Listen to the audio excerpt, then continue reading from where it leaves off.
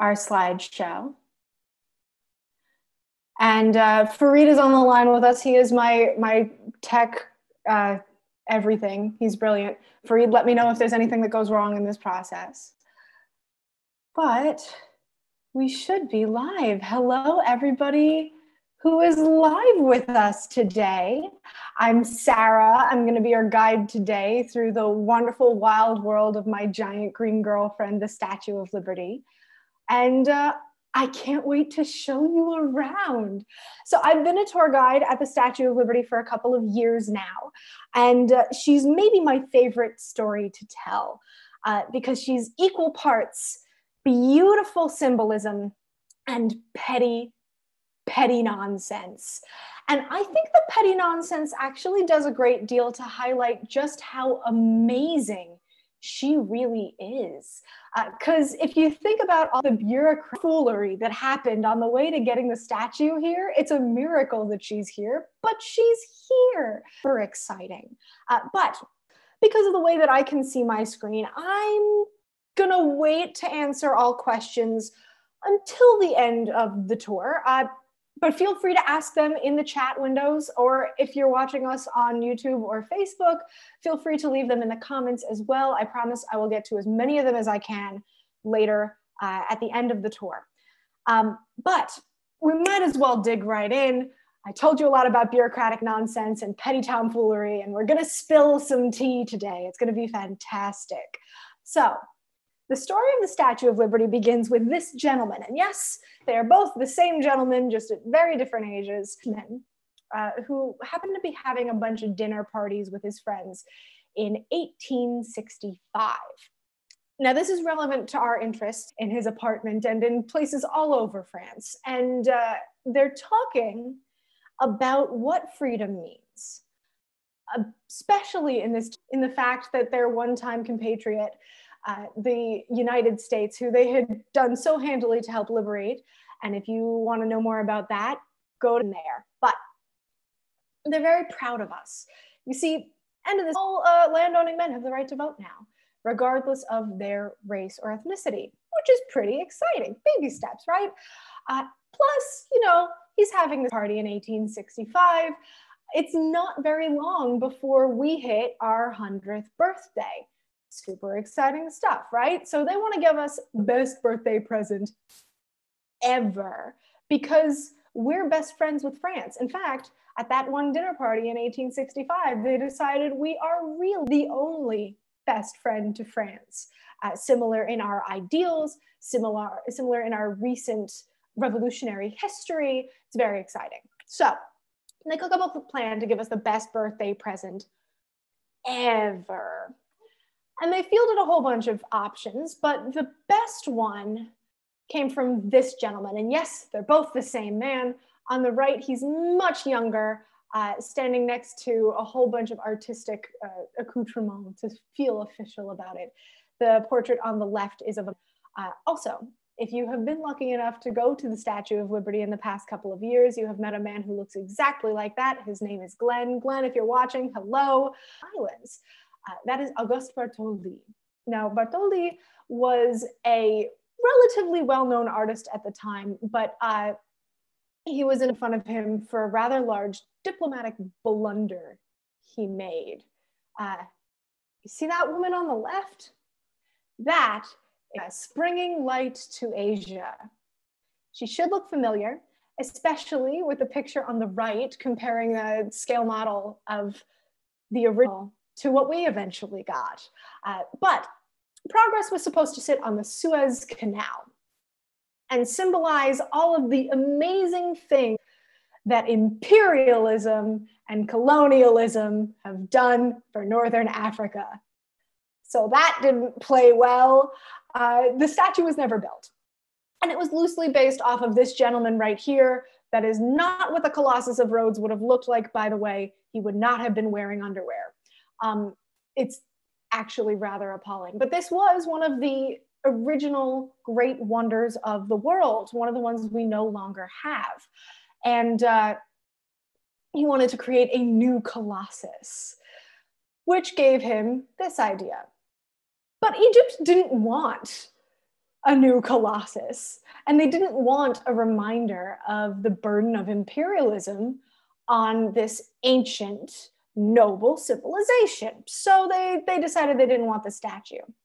That's when he offers the idea to my friend, Edouard de Lavalier, who was not thrilled at the idea of getting sloppy seconds from this artist, but eventually came around to the idea that maybe this was a pretty cool gig. Plus, we could always rename her in the ideal of liberté, the French / Roman goddess figure representing that beautiful ideal of freedom. So we rename her Liberty Enlightening the World, from progress bringing light to Asia. And that is when shenanigans begin. He eventually got a whole bunch of people involved, including this gentleman. This is Viollet le Duc. Now, he was a mentor and a friend and compatriot to Auguste Bartholdi, and he became the lead engineer on the project. You might recognize his face if you've seen recent restoration pictures from Notre Dame. He was also in charge of restoring that church and a number of the statues that used to be all over the spire that unfortunately burned down in that fire.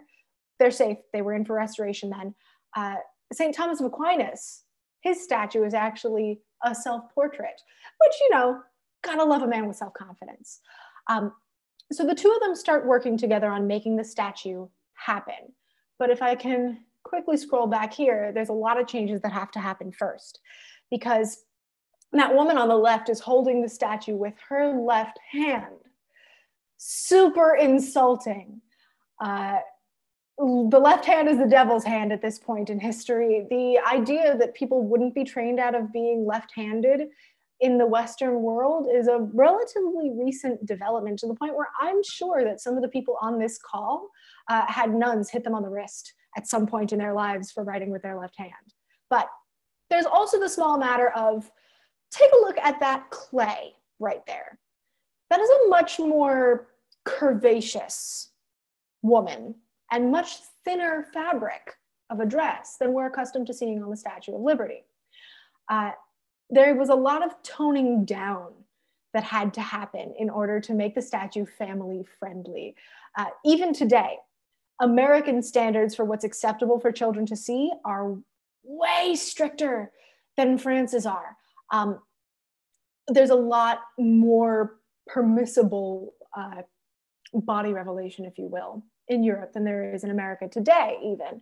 So we had to cover her with more fabric, strip away any notion that this statue was based off of Bartholdi's girlfriend, because she was.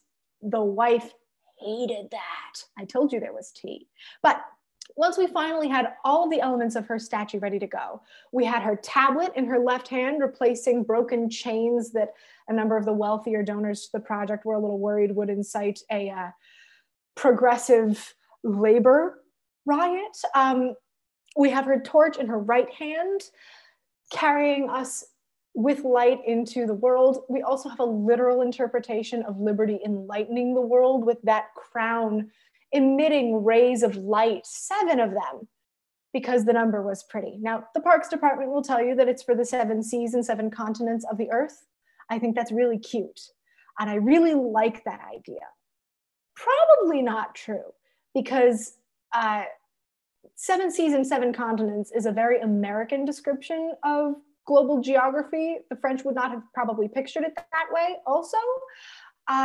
We have no record of him ever talking about 7 seas and 7 continents with 7 rays of light. But I really like the idea, so we're gonna retcon it, we're gonna go with it. 7 seas, 7 continents, enlightening the whole world. So we know what she's finally gonna look like after several years of back and forth between the organizing committee and Lavalier and Bartholdi and Viollet le Duc organizing the actual design of the piece. Now, Viollet le Duc dies in the 1870s with no notes for how to attach the statue to an eventual stone base, which is kind of a problem because the statue is only 3/8 of an inch no, 3/32 of an inch thick, about a penny and a half in thickness. So, you know, we need some pretty sturdy attachments to get her stuck to that pedestal when we eventually build it in the United States. And that's where this gentleman comes in. This is Gustave Eiffel.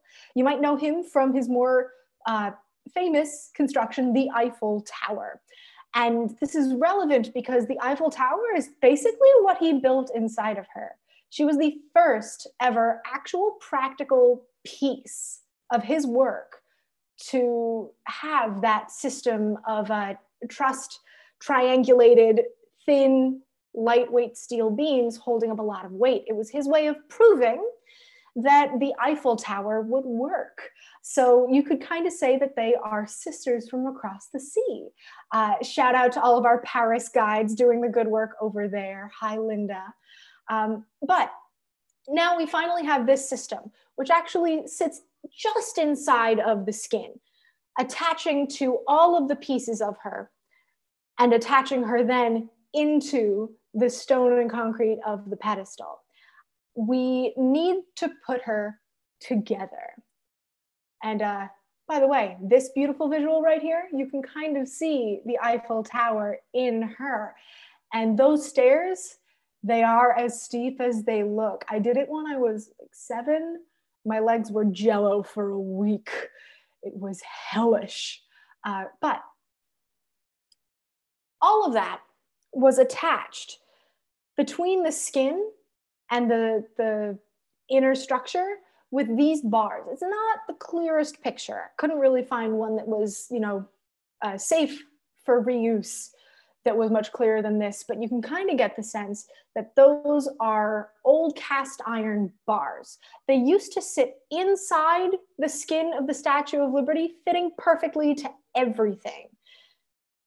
It kind of gave her the flexibility to move around in the breeze without cracking, which was super important because she's a giant hollow woman in the middle of one of the windiest harbors I've ever been in. But those cast iron bars aren't inside of her anymore, as you can probably tell from this recent photograph of them lying on the ground. They've been replaced with stainless steel, which is so important because that steel is what gave her the flexibility to wiggle around quite a bit more during Hurricane Sandy. For those of you who weren't here for that, you might recall seeing on the news that there were large chunks of Brooklyn and Staten Island that were devastated by the hurricane. It was about a week before my hometown got enough power and cell service back for me to be in regular contact with my family. So you can imagine what it was like on Liberty Island. The steel held together way stronger and way more durably than this cast iron would have, considering the iron was in her, exposed to the elements for about 100 years before we did a renovation to switch her out. So that's a fun little bit of a reno history for all y'all. But it's finally time to build her. We know she's going to be pretty massive, and we know she needs to stay relatively light, which is why we did what you see here in this workshop photo. So this workshop had a multi-step process called repoussé in order to build the statue. She wasn't the first to be built in this way, but she was by far the most impressive at the time. What you start with is these wooden molds. You can see them working on one of them in the foreground right here. Those wooden molds were put together and covered in plaster. So you have this giant statue in plaster and wood. That's obviously not what we want to put in the harbor. We build other molds on top of that plaster, fitted to the shape of the plaster, flip those over, and that's what we heat and hammer our Norwegian copper into until it's nice and smooth. Do that, 300 more times and you have a full-scale statue all the way from head to toe.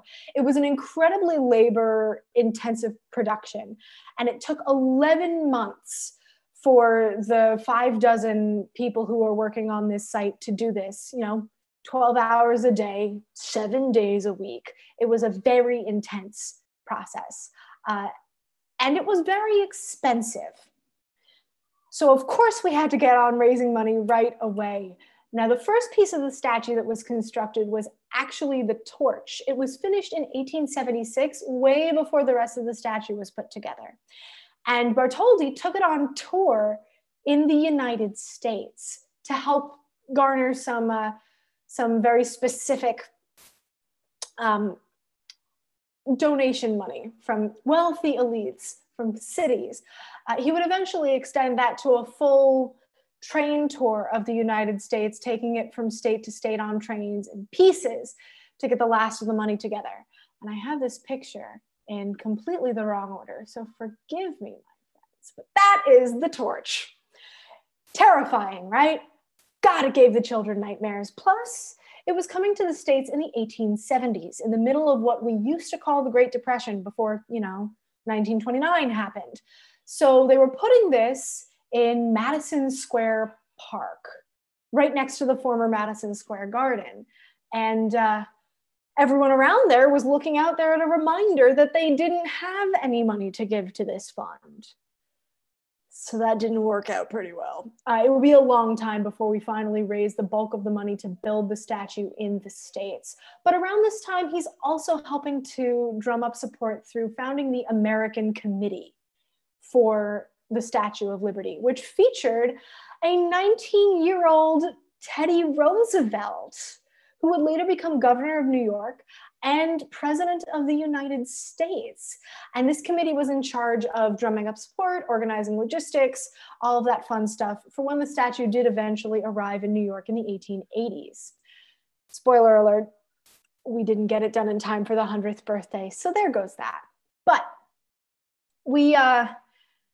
one of the more successful elements of Bartholdi's frequent American trips to the States was getting President Grant in his last day in office to sign an order saying that the President of the United States has the authority to accept the Statue of Liberty and to pick where it's going to go, which is how it eventually ended up on Bedloe's Island. Now, today we call this Liberty Island, but it used to belong to a Dutch family by the name of Bedloe. And there's some drama here. It is federal property, all federal property. But it's a little pocket of New York inside of New Jersey. Because in the 1660s, we decided that any island in New York Harbor that you could sail around in less than a day was small enough that we could tack it on to New York, which was already a really prosperous city when it was taken over from the Dutch by the British. So all of the small islands were going to go to New York. The big ones were going to go to New Jersey. And if you were watching our Revolutionary War tour, we had a fun little discussion at the end of that about the wild hijinks that managed to wrangle smaller island, way smaller. You can easily sail around in a day. So this became part of New York Colony. When the states eventually happened, they divided New York's Hudson River between New York and New Jersey, and then split the harbor. And this is on the wrong side of the harbor, but it's still New York. And why do I know that? Because we're constantly fighting over custody of the island for tax purposes. So that's a whole thing. But anyone who ever doubted me on that, because I know I've got plenty of family on this call, and I know I have bored you to death with this story, but if you ever wondered if I was lying to you, look at this. This is a screen cap I took off of Google Maps about an hour and a half ago to prove to you this is still a thing. But Bedloe's Island was an obvious choice. If you look at where that northern dock is pointing, where it says New York above and New Jersey below, that's pointing in the direction of New York. And the Statue of Liberty, standing where she is, faces out into New York Harbor and the Atlantic Ocean. Now, New York is the gateway to the world. We have more immigrants than any other city in the States in terms of who comes, who stays, how many ethnicities and religions and languages we have represented. We really are the melting pot that America prides itself in being. That is who we are. I am broadcasting to you right now from Forest Hills, Queens, the most diverse county in the United States, which carries on that legacy. So of course, if we're gonna have a statue welcoming people into the States, she has to be looking the right way. And this was the perfect spot. So that's how they picked Bedloe's Island. But, and I promise we will get to those other slides soon. This is a fun little picture that they took during construction of her face. Now, I much prefer my picture taken more recently. That is the face of the Statue of Liberty. I don't know how the scar on her nose happened. It was a terrible mistake on somebody's part.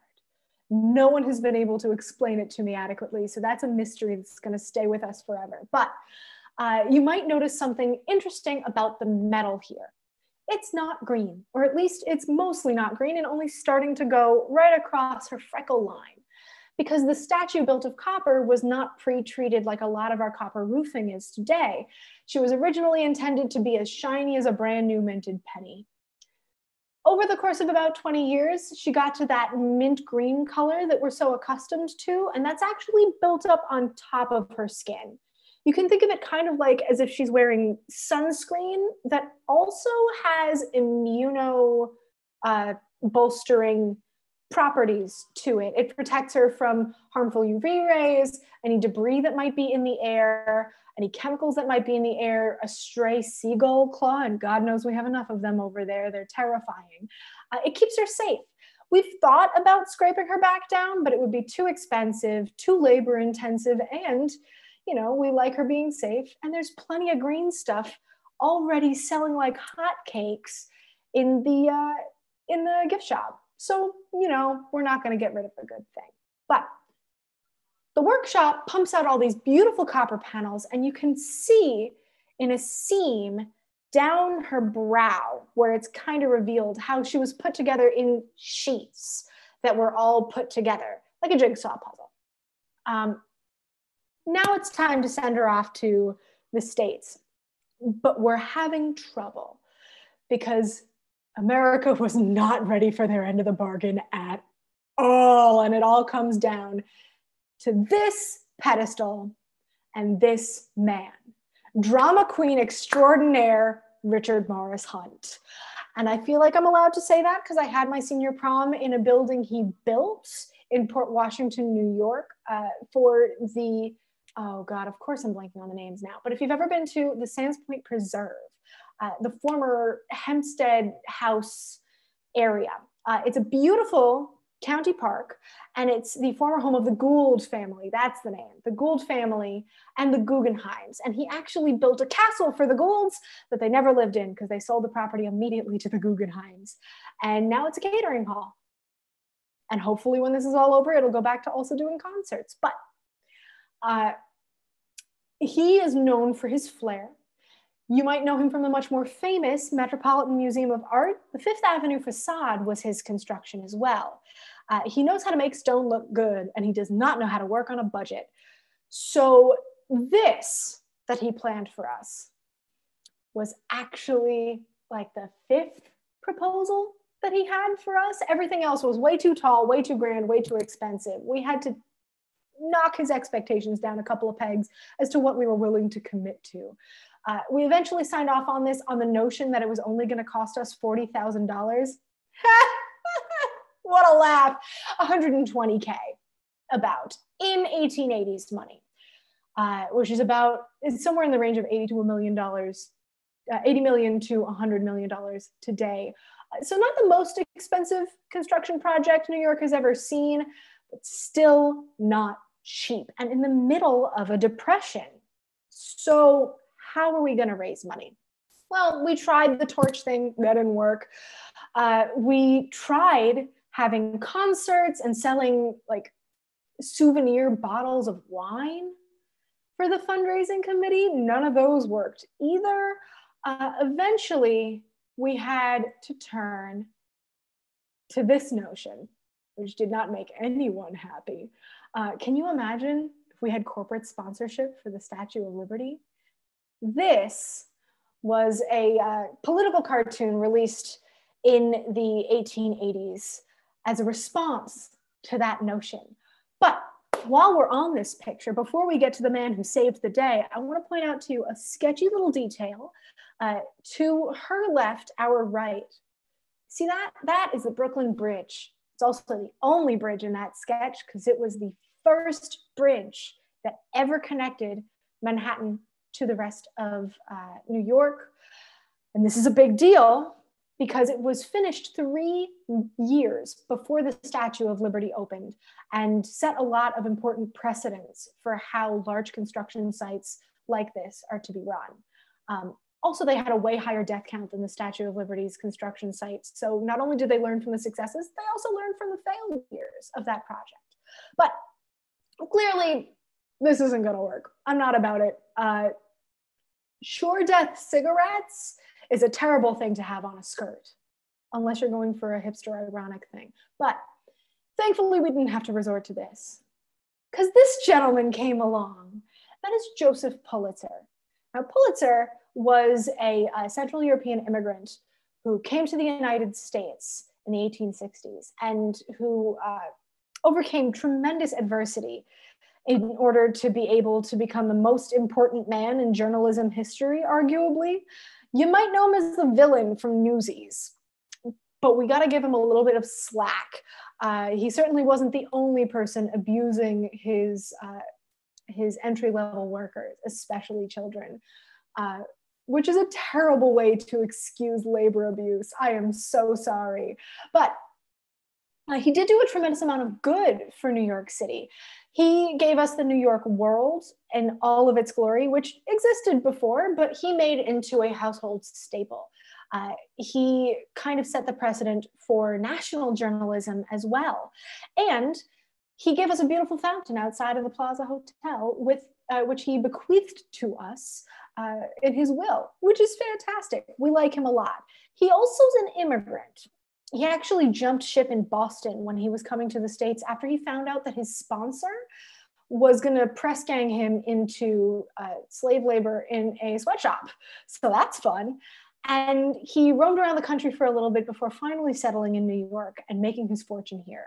He knows the American dream inside and out, and he knows what immigrants coming from the Atlantic are going to want from their experience and what they'll need to assure themselves they made the right choice when they get to America.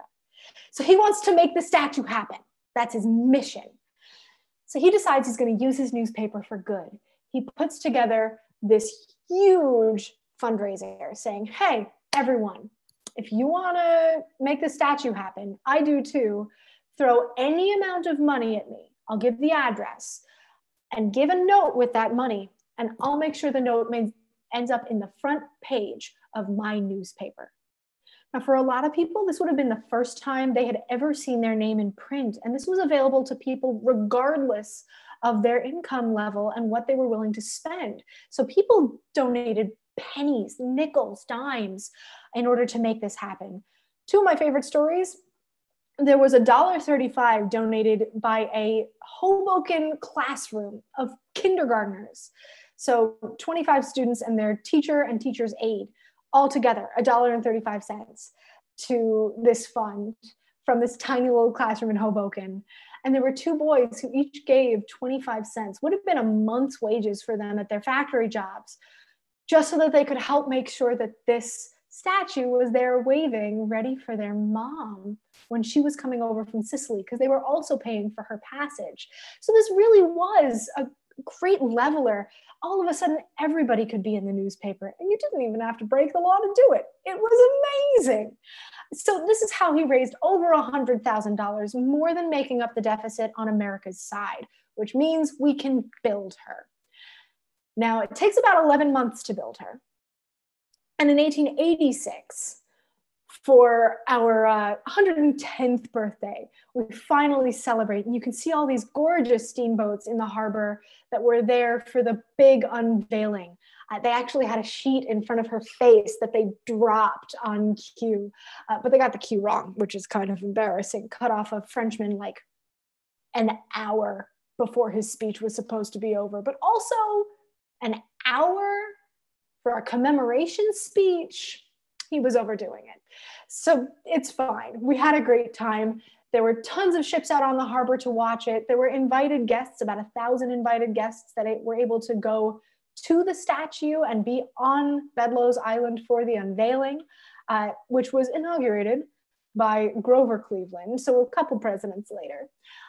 And it was also our first ticker tape parade, because all those officials had to go from City Hall down to Battery Park to get on the boats, to get to the statue, to do the ceremony. And a whole bunch of stockbrokers that day were a little bit annoyed that they couldn't go visit. They also had a whole bunch of trash lying around. You can see on the right there, there's a stock ticker machine that's pumping out all sorts of stock information on it. This is one of the fancier ones. It hooks up to a telegraph or telephone line and gives you all the information you need to know if you're trading stocks or need that information and you're not on the stock market. And it produces a lot of waste. And garbage removal in New York is expensive. My God. Remind me, somebody send me an email, remind me that I want to do a session like this about the Mobro incident someday soon, because that is a trip.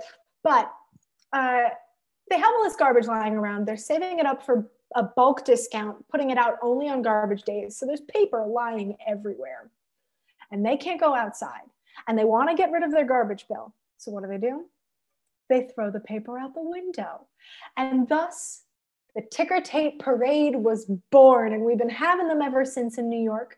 The most recent one was for the 2019 Women's World Cup Championships. And the one before that was for the 2015 Women's World Cup Championships. So they're doing pretty well right now. This picture obviously is not from the inauguration of the Statue of Liberty. Those are very modern cars in it, but we don't have any photographs of the first ticker tape parade because nobody knew it was gonna happen. So nobody had a camera ready. But we finally open up the Statue of Liberty. She's ready to go.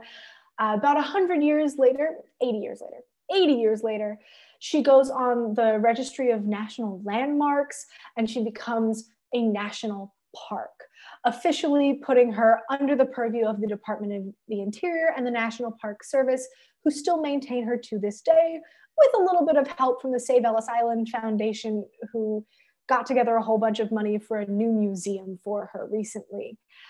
It's a beautiful place to go visit. But one woman who never got to visit that I want to tell you a little bit about, do I have this slide? I hope I have this slide. There we go. Okay. So this is The New Colossus, written by Emma Lazarus, who was a prominent poet and labor rights activist and suffragette in the 1870s and 1880s. Unfortunately, she never got to see the statue in person because she was bedridden in her apartment in Greenwich Village when the statue opened with what they then diagnosed as Hodgkin's lymphoma. So she didn't really get to do much of anything besides write this poem. But as a daughter of immigrants from, at the time, the unwanted classes, so we're talking Russia and Eastern Europe, she knew how important this was going to be to the people who could never afford to donate money to this fund. So she wrote them a poem to help inspire a sense of pride in this and raise more money from the people who could donate. And it features her most famous lines: "Give me your tired, your poor, your huddled masses yearning to breathe free."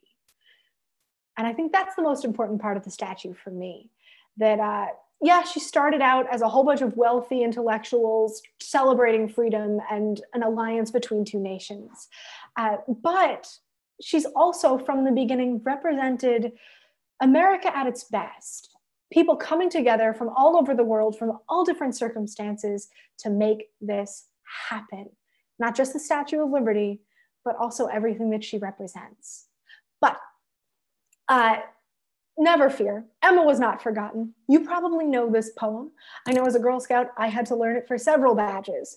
But the poem itself is immortalized in this bronze plaque that was originally put outside the Statue of Liberty in 1903 for the 20th anniversary of the poem's publication.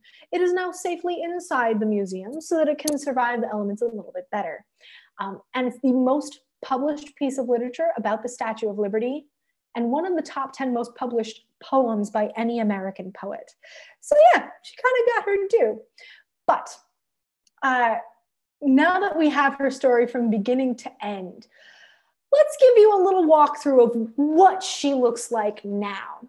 She's about 151 feet tall from the top of her torch to the bottom of her feet. She's 305 feet and 6 inches from top to bottom of the whole structure, from the fort that she was built on top of through the pedestal to the top of the torch. She weighs about 450,000 pounds, which is pretty light for a 31-story tall woman. That's pretty decent. But she's entirely hollow and incredibly thin, like I mentioned before, situated right here on the easternmost point of formerly Bedloe's, now Liberty Island. And that is a view from her torch. I wanted to make sure you guys saw that. There is actually an earth cam up there, so you can see a live stream and watch all the birds fly past her and everything. I wanted to show you this because none of you have seen it before in person, and I know that because there is nobody old enough for that.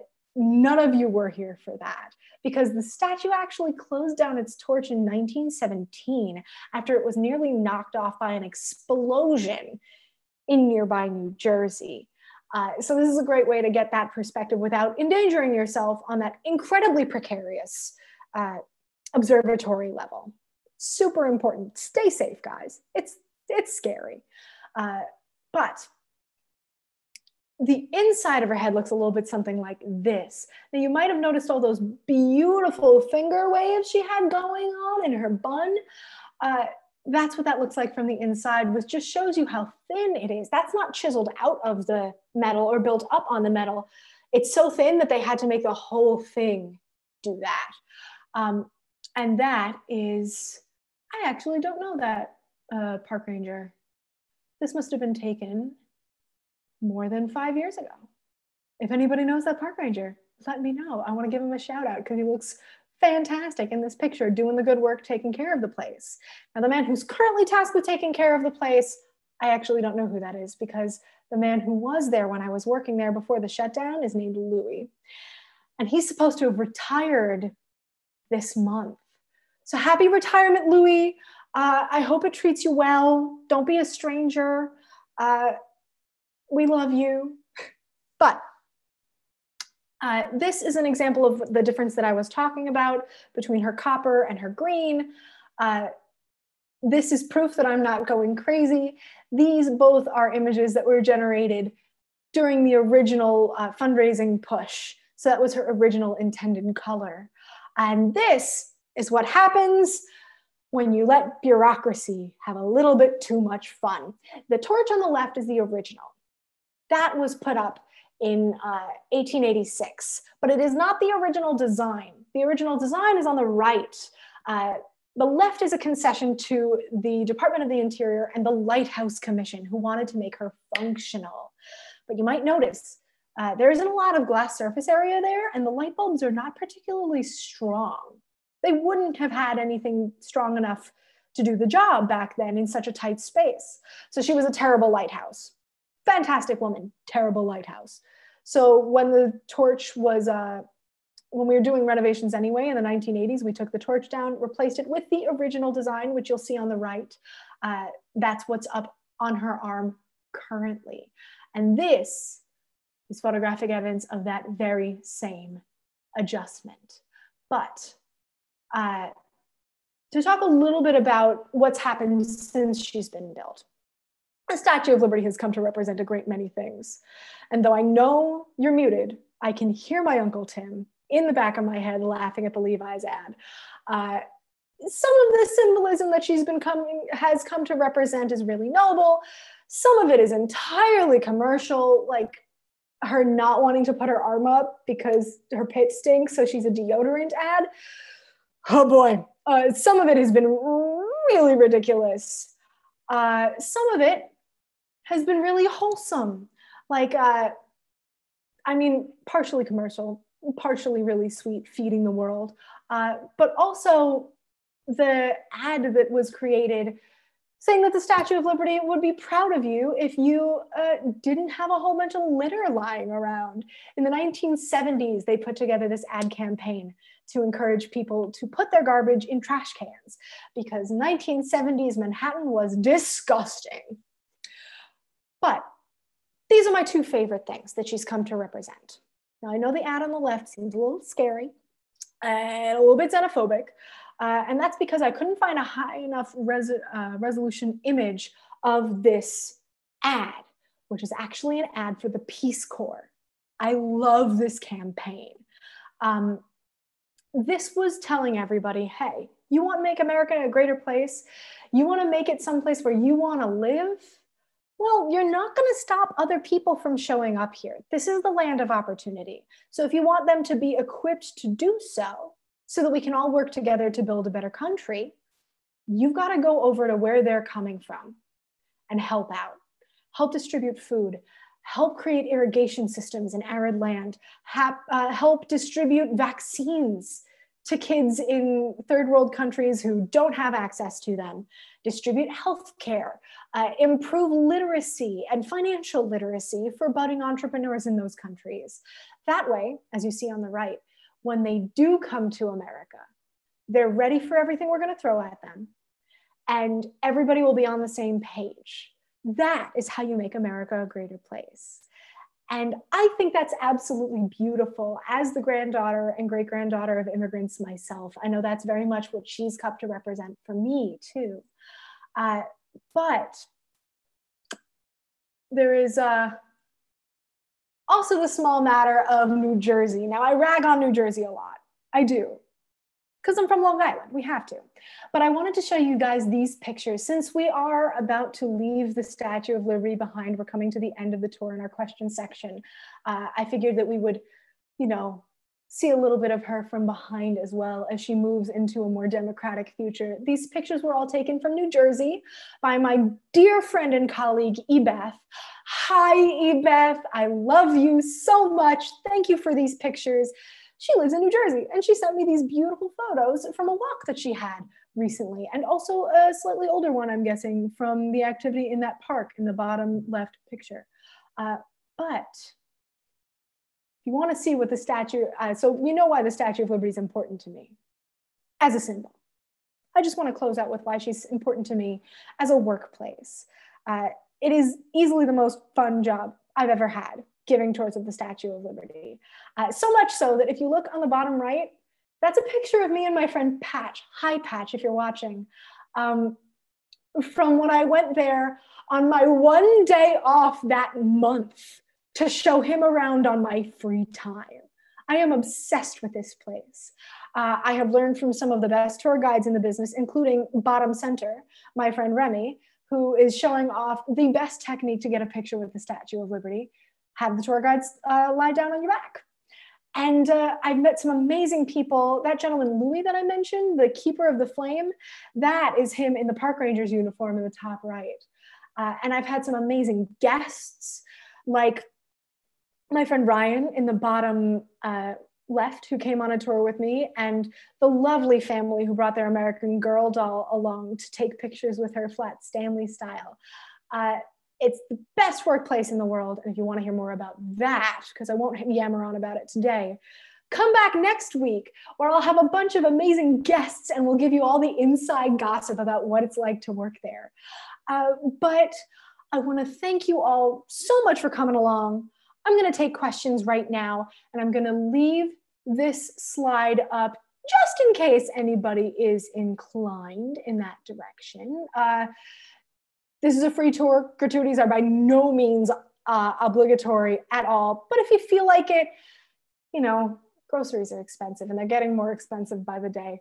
That link is available to you should you so choose. And I will be putting it in the chat as well.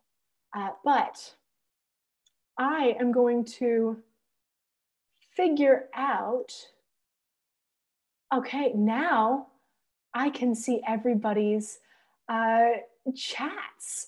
Oh, May says, oh my, May, I want to know more about that. But I would like to unmute everybody who is on this call. so that we can, Unmute. there we go. I am unmuting. I'm going to unmute everybody. My friends, actually, no, everyone on this call right now is my family, I believe. So, family, do you have any questions? Can we wave? I don't know. Can we? I'll start. If I can. How do we wave? Start Can you video. hear There us? we go. Well, I can hear Yes, you. but hello. Hi, Great job, Sara. Everyone can see. Hello. Hi. Great Do you guys job. have any questions? Also, thank you for the suggestion to do this one. Oh, this is awesome. We loved it. This is awesome. Very good. I'm so glad you enjoyed it. I can't wait to take you back there in person when it's I safe can't to wait do to see so. it. This is Yeah. great. I'm on the floor. We're in a Hi. bad spot. So. Claire, that's okay. Hello. Hi, May. Hi. So do you have any questions? How many stairs is it? Oh, Is it hard to do? God. How long does it take? Would So I it's be able to walk up it? Oh, you would have to, Uncle Bruce, you would have a lot of treadmill walking to do so beforehand. And I know that because I would too. It's 215 steps up from the ground level that you get into at the bottom of the fort, all the way up to the top of the pedestal. And was that a picture of the stairs? Like they're that windy and steep? Yes. Okay, Yes, that's they a no are. for me. Now, and the double helix that you saw, Yeah. that isn't one set of stairs that goes up and then there's another one that goes down elsewhere. Okay. So the stairs you saw that woman going up, the stairs right above that are actually the steps going down. Wow. That's why the steps are so steep. That's why there's only about 165, something around there, steps from the bottom of the statue itself to the top of the statue itself. Wow. In addition to the 215 that you took to get to the top of the pedestal. Yeah, it's a lot. So just to get to the top of the pedestal, is there an elevator? To the top of the pedestal, there's an elevator. If you have to I know use the Bruce is elevator, getting on the elevator. if you have to use the elevator, no. So that's mom saying don't do it because we did it together right before 9/11. When So you go back up the stairs, when you go up that last spiral, the person in front of you's butt is on your head. It's bad. It's bad. It's a little easier now. We went when my mom and my cousin Aileen and I went. It was right before 9/11, which is not to make a 9/11 reference. It's to say that security was a lot looser back then. Yeah, And of course. everybody could go up to the statue's crown. And that meant it was very crowded. So it was, take a step, wait, take a step, wait, take a step, wait for a couple hours. You got 5 seconds at the top of the. But you didn't get winded. Yeah. Taking one step. So in this case, the elevator is probably faster. Yeah. Nowadays, not so much, because since 9/11, they've clamped down a lot on security. The pedestal only, when it's open, only about 2,000 people are allowed to go up to the top of the pedestal. Only 50 people an hour are allowed to go up to the top of the crown, and you've got to pre-register for that, sometimes up to 6 months in advance, and you got to go through a background check to do it too. It's very intense. So it doesn't take as long anymore.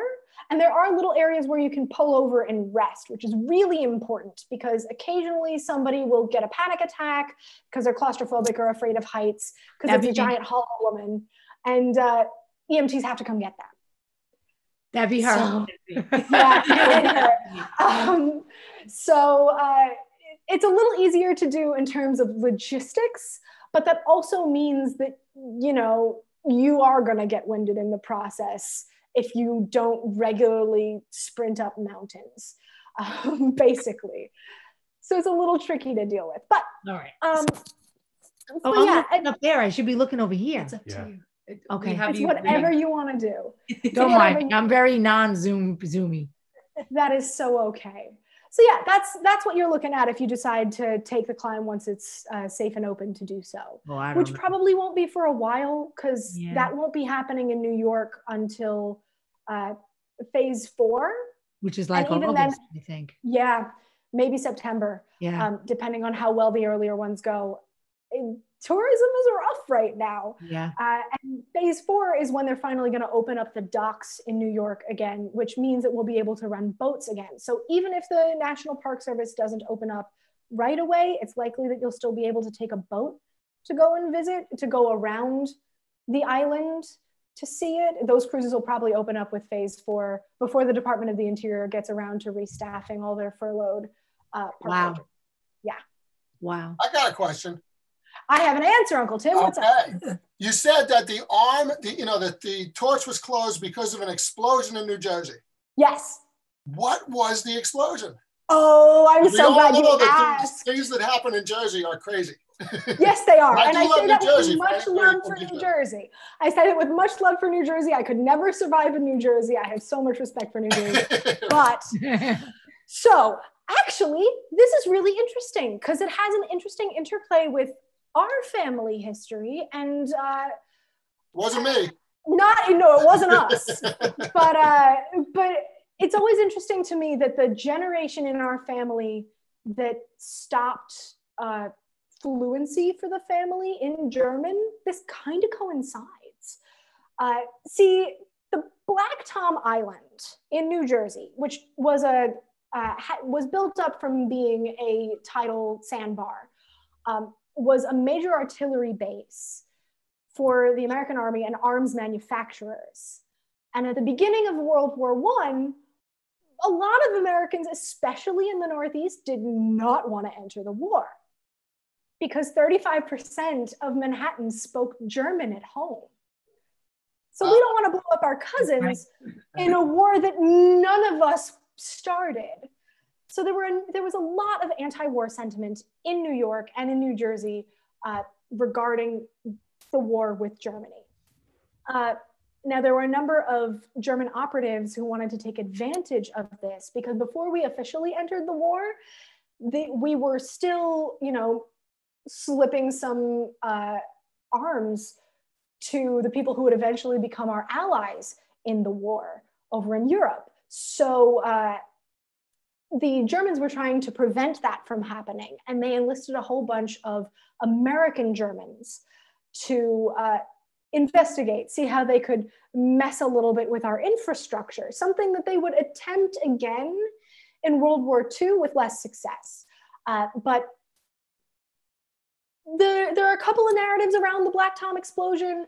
There were a number of German spies and German American spies who were taken into custody and put on trial for blowing up the island that was full of, heavy metals, gunpowder, and pitch pots, which is how we lit the island. We just had fires there already. But there are some people who think that the German Americans got a bad rap and that it was just a really tired guardsman who kicked over a pitch pot and then everything went haywire. But that's how it goes with fires in New York. No one can really, everyone's pinning the blame on somebody else. Another thing that you can look at in my Revolutionary New York tour when we talk about the Great Fire of 1776, find it on Facebook. But so that's the explosion that happened. And because there were so much arms on that island, the explosion sent shrapnel flying for 3 miles in every direction, blasting out the ceiling at Ellis Island that had to be replaced that year in 1916 and 1917, and nearly knocking the whole arm of the statue off.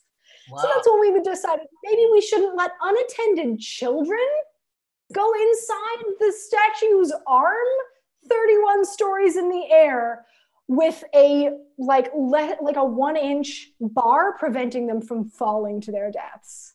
That's what did it. Works for me. Yeah. Sorry, I got to run to work. Okay. Great Bruce, job. have a These guys are going to wonderful stick time. on. Yep. Thank you. Great job. Hey, Thank sweet. you. I got to go to work with Bruce. Okay. I'll work with Bruce. Have a We'll talk soon. Hi, Bruce. Hi, Claire. Right. Hi. We are also approaching an hour. So thank you everybody who joined in on I loved YouTube it. and Facebook.